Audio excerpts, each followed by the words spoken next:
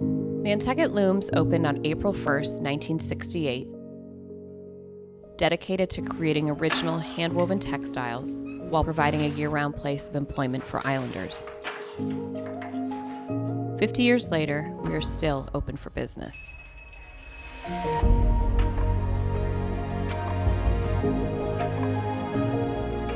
Our heritage is built upon the many artists whose work we have represented,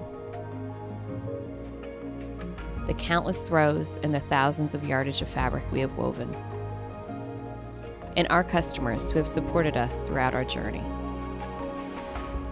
We are proud to continue our legacy of craftsmanship and a dedication to the community of Nantucket for the next 50 years.